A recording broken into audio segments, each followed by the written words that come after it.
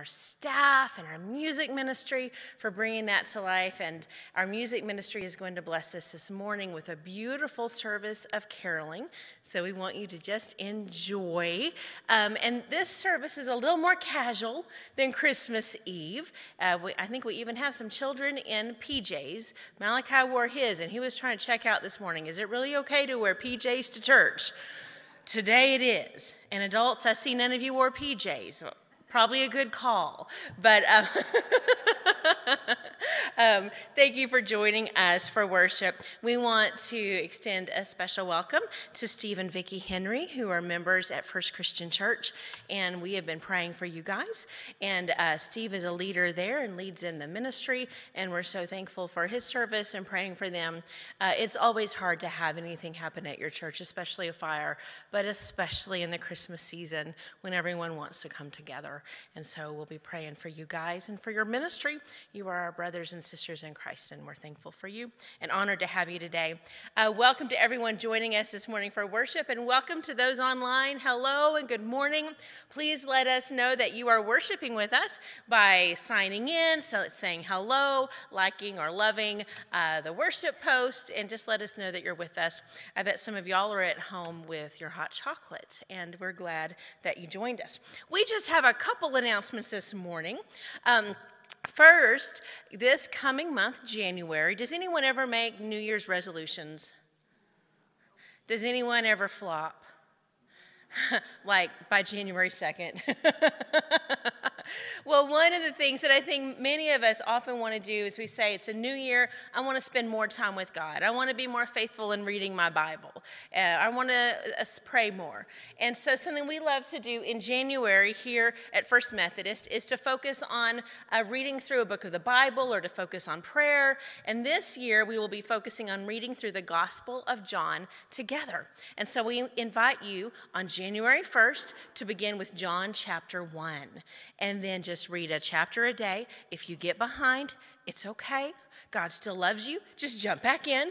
And then Nick and I will be preaching on something from your reading the past week. And you'll come here and already be familiar with what we're going to preach on. So please join us in reading through the Gospel of John together. And I would invite you to include your teenagers and your children.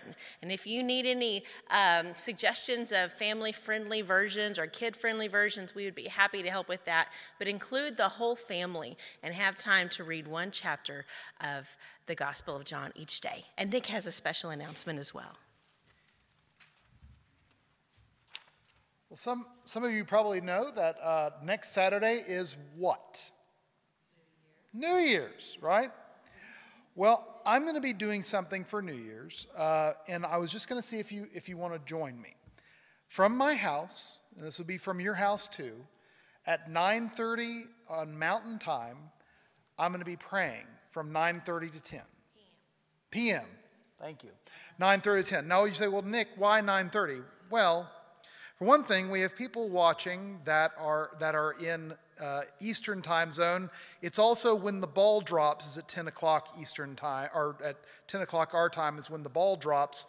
So praying in the new year for our country, for our community, is something I was hoping to do, and it's real simple.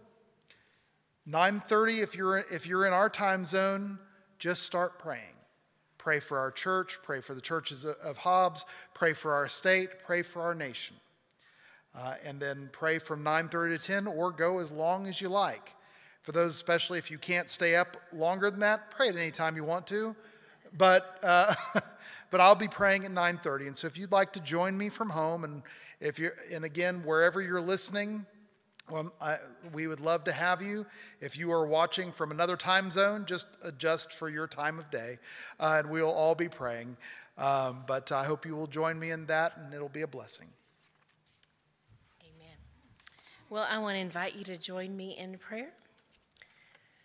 Loving and gracious God, I thank you that you're with us. I thank you for those joining us for worship, for those joining us in the sanctuary and those online. We thank you for the beautiful Christmas Eve gathering that we had, and for each and every church in our community. And Lord, we pray for all those this morning, wherever they are, that you will be present with them in such a way that they have a sense that our world is different because Jesus came. And Lord, that is our prayer, that we will live in such a way and worship in such a way and serve in such a way that it makes a difference that Jesus came into this world as one of us. And we thank you for that. We lift up those who are in need. We lift up those who are alone. We lift up those who are struggling. We lift up First Christian Church as they move on and adapt and try to put everything back together. We lift up our family and our friends near and far. And Lord, this morning, we bring to you whatever is heavy on our hearts. I know it's the day after Christmas, and we have so many reasons to rejoice. But Lord, many of us have heavy hearts about many things. And so we lift those up to you. For those who are grieving, for those who are struggling, for those who are ill, whatever the need, Lord, whatever the family concern, God, we lift them up to you. And we ask that you will be present and show us that it makes a difference that Jesus came into this world and gave everything. And so we pray for your healing and for your hope, for your restoration and for your salvation to come. And now, Lord, we pray the prayer that our Lord Jesus Christ taught us to pray.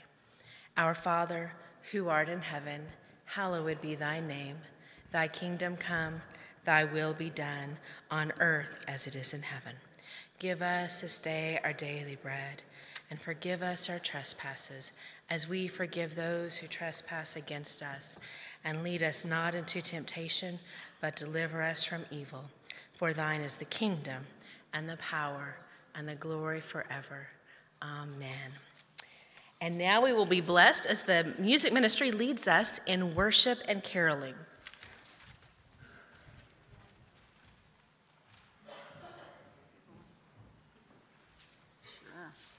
Good morning and Merry Christmas.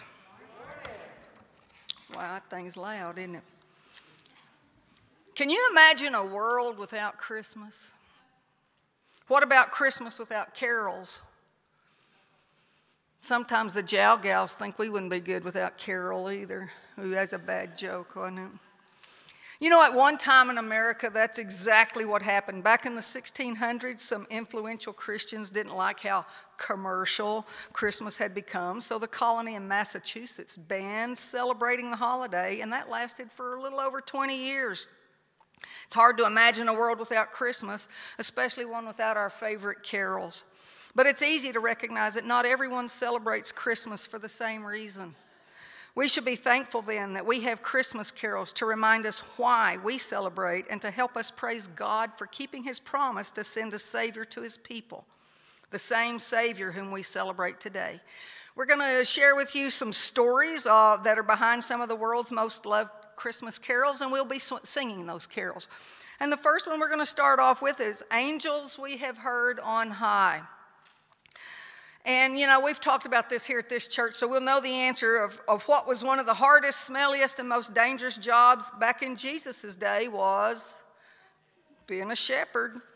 Yep, shepherds worked long hours. They slept outside. They chased away dangerous animals and thieves and had to find water for themselves and their animals. They had to nurse those sheep back to health when they were sick. And if you've ever messed with a sick sheep, it's not really a lot of fun, just telling you that. We're not going to go why I know that. But even though their job was hard, shepherds didn't always get a lot of thanks. But you know what? We serve a God that loves everybody and cares about everybody, shepherds included. And so that's part of why we read in Luke that he sent his angels to the shepherds to announce the birth of Christ. Now, these particular shepherds were guarding the sheep at night when an angel appeared and told them about Jesus. And then, and I always like it when it says, suddenly, you know, more angels appeared and they sang, glory to God in the highest, and on earth peace to men on whom his favor rests. The Savior God had promised, the Savior that God had promised was coming, and that meant good news for even the smelliest of shepherds. In Angels, we sing the story of the shepherds. We sing the song of the angels, glory to God in the highest. Now, although we don't know who wrote this carol, we do know that the song was originally French. It was written in the 18th century. It was translated into English about 1862. It speaks of hearing the angel's song echoing in the mountains, and then questions the shepherds about why they are so happy. It answers And it begs those to come to Bethlehem to see the King Jesus, about whom the angels were singing.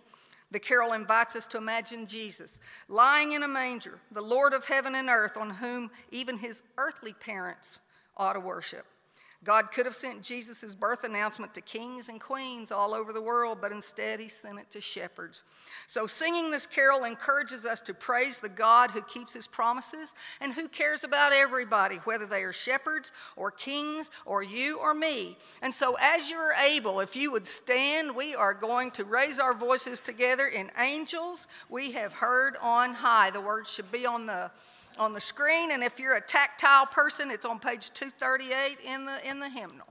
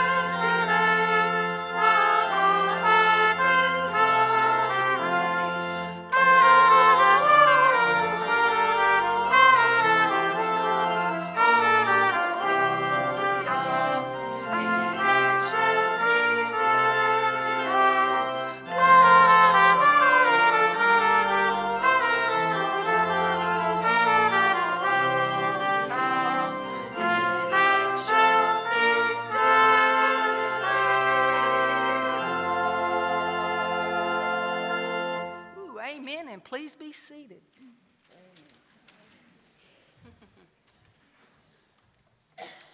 Our next song is Hark the Herald Angels Sing.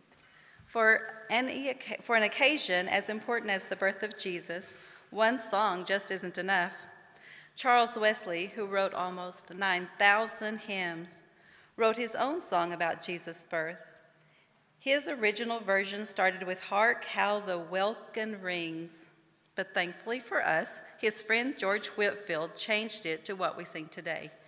The song starts by calling us to listen to the angels singing about Jesus' birth. Hark basically means listen up. And herald angels are messengers from God who have a really important message, as if anything they say isn't important. While Angels We Have Heard on High tells the story of the shepherds, Wesley's hymn starts there, but goes on to say who Jesus is and to marvel at the mystery of God being born as a tiny little baby. So who is that newborn that the angels sang about? Wesley explains that he is the king who will bring peace between God and sinners, and that even though he is adored by even the most important and impressive beings in heaven, he was pleased to become a man veiled in flesh on earth. Wesley imagines Jesus as a frail little baby and yet calls us to hail him because he is the Prince of Peace who brings light, life, and healing to all. Singing this hymn not only celebrates Jesus' birth, but also reminds us of the larger picture of what he did with his life, death, resurrection, and ascension. You may remain seated as we sing Hark the Herald Angels Sing.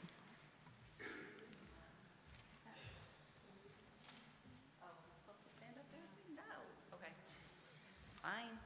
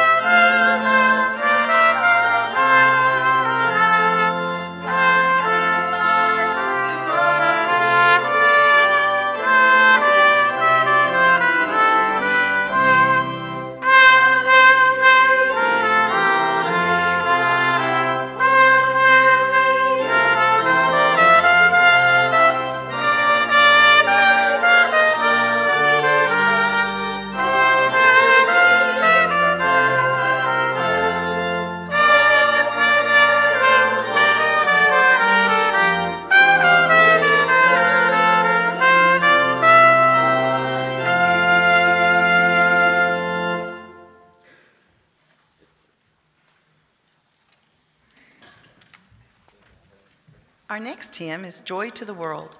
Some of our favorite Christmas carols aren't actually carols at all, they're hymns. One of the hymns is Joy to the World, written by Isaac Watts as a paraphrase of Psalm 98 about the Messiah's coming and kingdom. But why do we sing a hymn based on an old psalm at Christmas? Because that's what the psalm says to do. Psalm 98 is all about singing a new song to God, who promised to judge the world with righteousness and the peoples with equity. Ultimately, God fulfilled that promise by sending a king unlike any other king who would save people from their sin and sadness. That king is King Jesus. So when we celebrate Christmas, we're celebrating when God kept his promise with the birth of Christ Jesus, the King of Kings and Lord of Lords. And what does Joy to the World tell us to sing? We sing about there being in the moment of Jesus' birth and announcing that the King that God promised is coming. We sing that we should prepare our hearts for him, and that because Jesus is King, the whole creation should sing.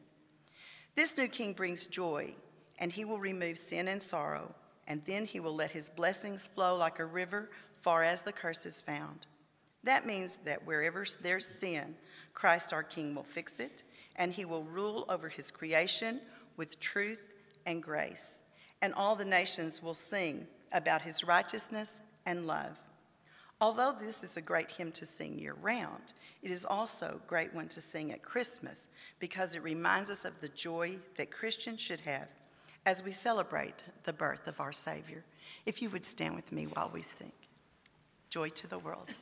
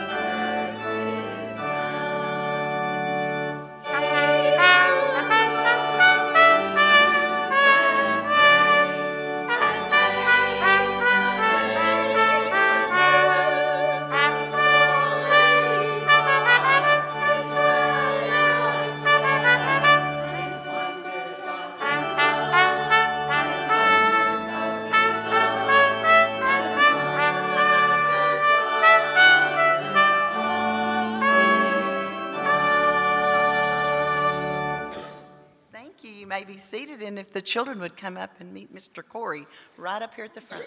He has dog treats for you. I saw them.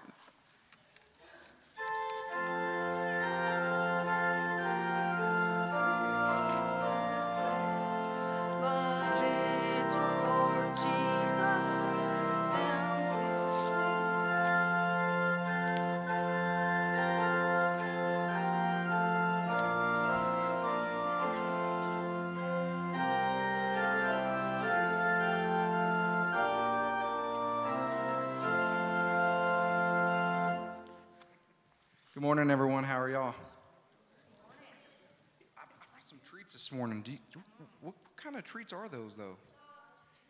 You're right, there are dog treats. They're probably not the best ones for us to eat, though, huh? Miss Alice says they're good, but I've never personally tried one. Well, maybe when I was little, but not recently.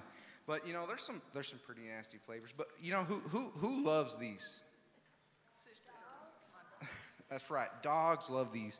And with these treats, you can almost get a dog to do anything for you. You can teach them how to sit, roll over, beg. I mean, they will do almost anything for a treat. Sometimes even when our dogs come in the house, like the only way to get them to go out is to kind of shake that bag. And I mean, they're going to come running. But if you don't have that, they're not going to do what you want them to do. Our relationship with God is sometimes like that. Like we do good things, we pray, and we expect God to bless us. But sometimes that's not how it works. God, he wants us to praise him when things are good, but he also wants us to praise him when things are bad. And it kind of reminds me of a person in the Bible. There was a guy named Job, And Job, he was blessed with a big family, wealthy, a lot of things. And one day the old devil, he went to God and said, you know what? Let me test him.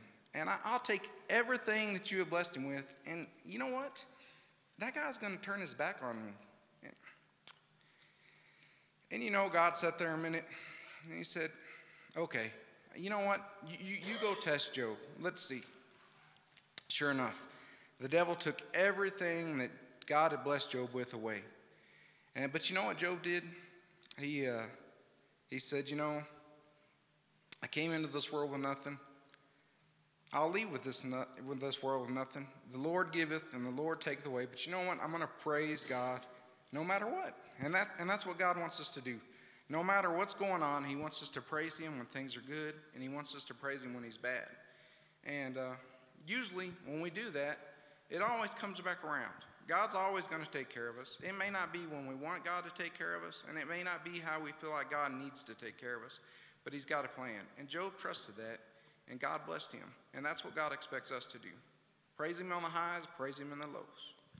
And that's all I got. So, Lord, we thank you for this day. Lord, we thank you for the blessings that you do give us, Lord. Lord, and there is times when we pray, and sometimes we don't always get the answers that we want. But Lord, let us lean on you. Let us trust you that no matter what's going on in our lives, and let these sweet kids remember this morning thing, that you will never forsake them, and that you will always be there for them no matter what's going on. In Jesus Christ's name we pray. Amen.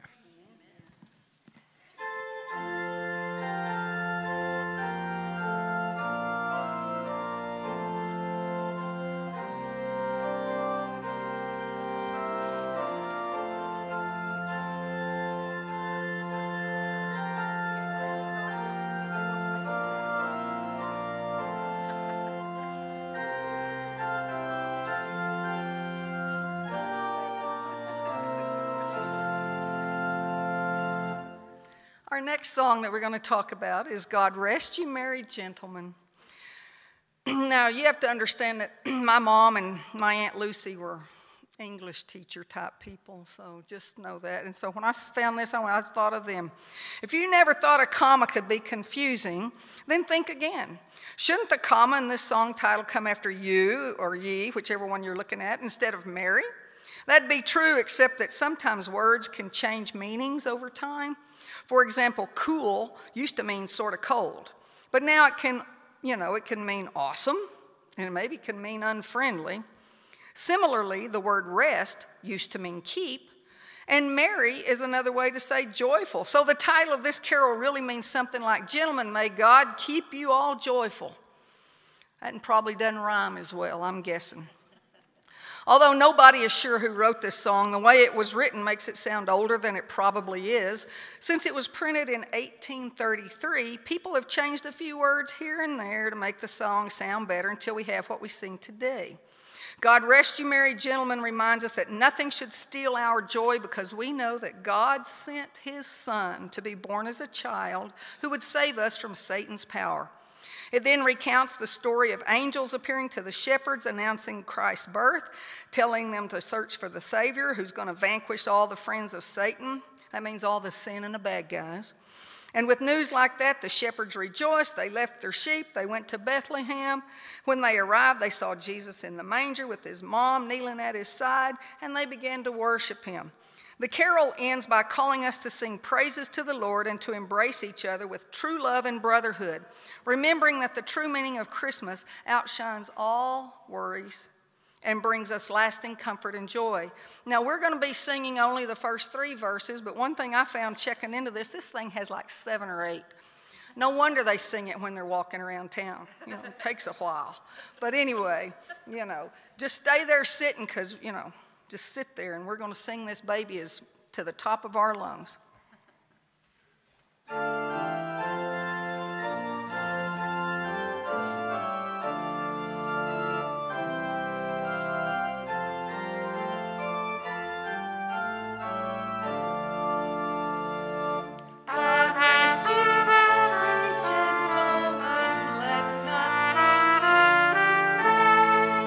Remember Christ our Savior was born on this day.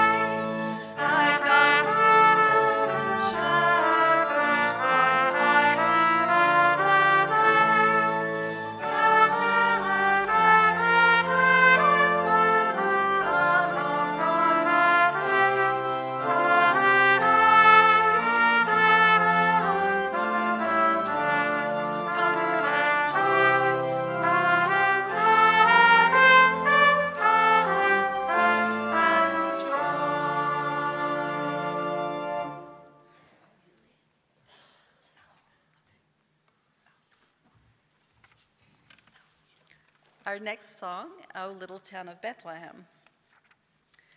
When Phillips Brooks, a rising young preacher and staunch abolitionist, was asked to give the funeral address for President Abraham Lincoln, he must have been daunted by the task, and sure his eloquent eulogy would be the most famous lines he would ever pen. He was wrong. Shortly afterward, exhausted from years of war and longing for rest, he took a sabbatical from preaching to visit the Holy Land, hoping to find peace. There, as he visited still insignificant Bethlehem and looked out at the landscape at night, the lines for a poem jumped to his mind. O little town of Bethlehem, how still we see thee lie. Above thy deep and dreamless sleep, a silent star goes by. I'll be all right, hold on. This one makes me cry, sorry. Several years later, he came back to the poem and completed it. His organist, Louis Redner, added the music. It was first performed by the children's choir in his church, and very quickly the verse was included in hymnals as a seasonal favorite. But one child, who wasn't born yet, would find special meaning in Brooks' song, Helen Keller.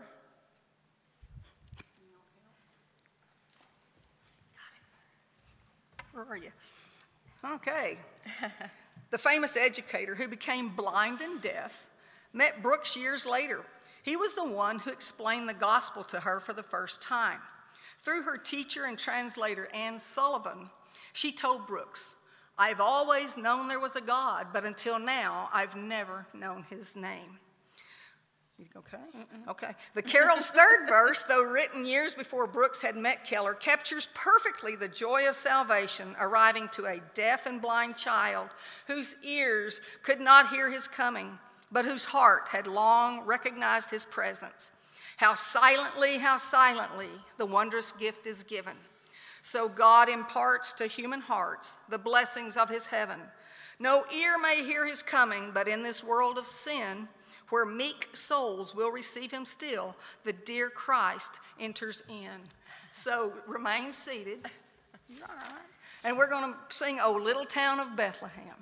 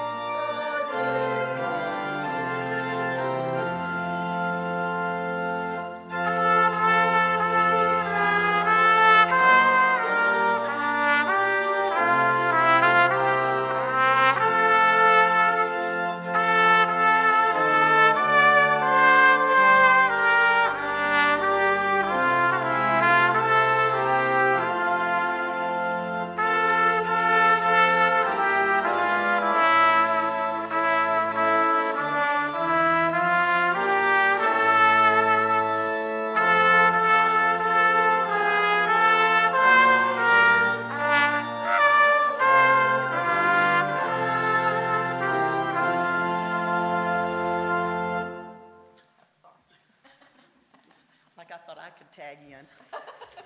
You know I couldn't. I would cry too. So the next one is Go Tell It on the Mountain.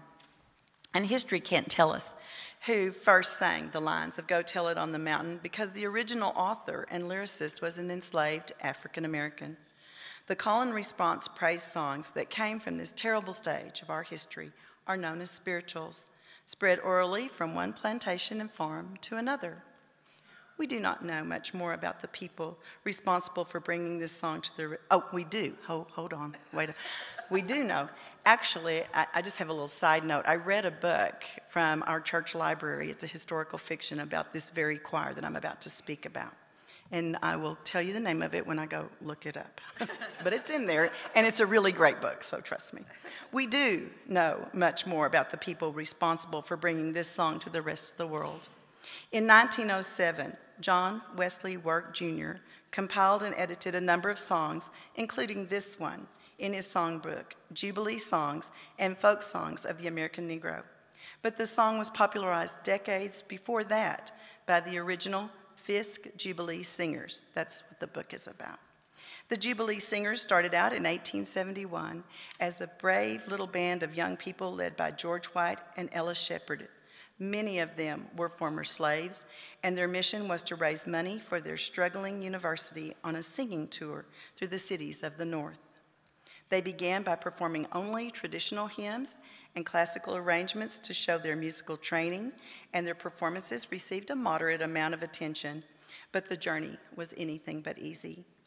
When their money ran out, they had to scrimp to get coats to protect themselves from the cold northern winter. They kept going. When they were met with threats and hostility and were turned away from hotel after a hotel in Ohio because of the color of the skin, they kept going. When reviews derided their music and editorial cartoons depicted them as minstrel singers, they still kept going. At last, 3 days before Christmas, the tide turned. The choir had run out of funds when the most famous preacher of the day, Henry Ward Beecher, invited them to his church. They began to sing the songs of their hearts, the spirituals they had learned from their parents during slavery days. And the wealthy congregation responded with tears and donations. Soon, they went from struggling to successful to eventually famous, world famous, when their following tour of England had them appearing before nobility and even Queen Victoria herself. Their concerts were the first time most Americans were introduced to spirituals, including Go Tell It on the Mountain, a seasonal crowd favorite, so that the good news could truly spread over the hills and everywhere. Okay, if you'd please join with me by standing and singing Go Tell It on the Mountain.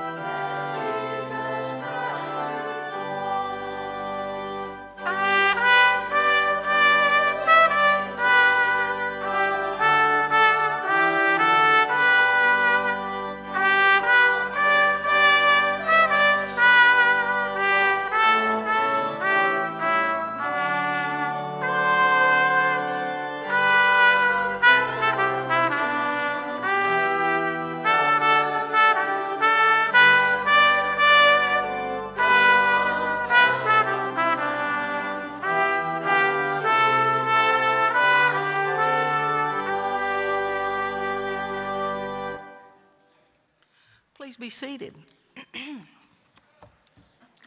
You know, the most recorded carol of all time had humble origins. It was written in a tiny village in Austria by Franz Gruber and Joseph Mohr, churchmen who wanted a simple song to perform for Christmas because the organ was kind of out of commission. So it was performed with accompaniment by the guitar and was later performed by groups of traveling folk singers, spreading it around the world. But perhaps the most famous place the carol has been sung was also the most unusual because it was sung in the trenches of World War I.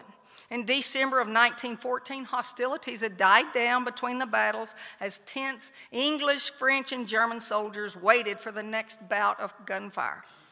But on Christmas Eve, what they got instead was an unexpected ceasefire. In certain places along the line, enemy soldiers ventured into no man's land to play games, exchange gifts, smoke cigarettes, and celebrate together as best they could, knowing that in a few days they would resume fighting against each other again. Many men who were there recounted the beauty of the familiar Christmas carols that were sung among the soldiers. The Englishmen were famous for God Rest Ye Merry Gentlemen. The French were with their boisterous Cantique de Noël that we now know as O Holy Night, and the Germans with Stille Nacht, Silent Night. I can do this. Schlaft in himmlische Ruhe, sleep in heavenly peace. So if you would stand as you're able, here we go.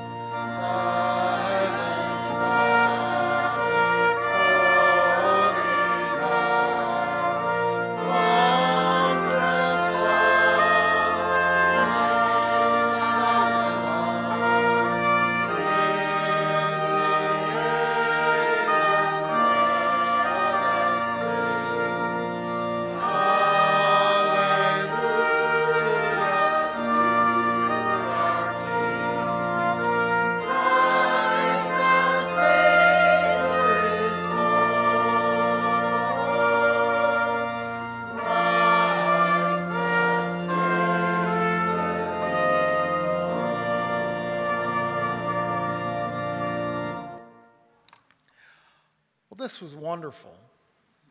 A cozy carol Christmas. And we even have Carol here. And we do want to thank Carol and Karen and Alice for the Jow Gals for all they did. That was really good. Thank you all.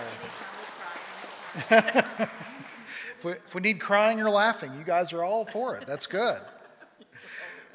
Well, let me make sure to mention, for those of you who are able to, please pray for Joan Tucker. She's struggling right now, and I ask that you will pray for her as you can.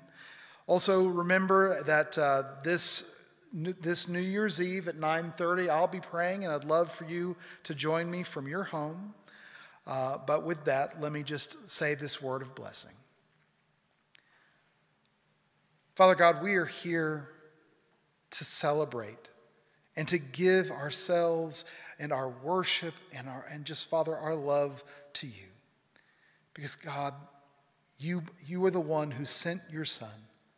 You are the one who gave us the greatest blessing, the greatest joy that has made our lives so amazing because of one single act.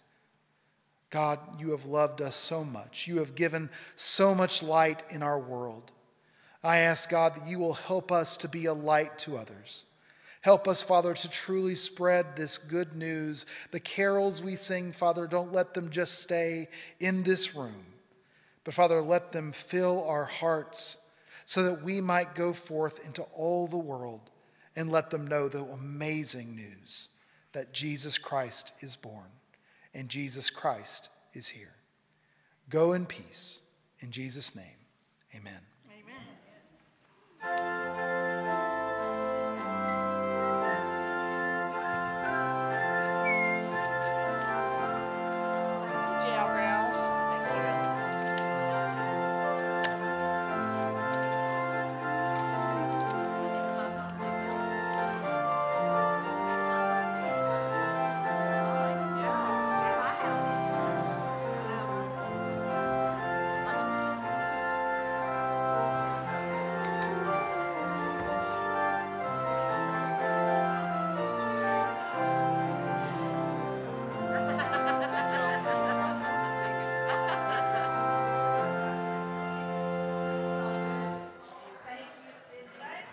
Thank you, Cindy. Thank you, Jack Girls.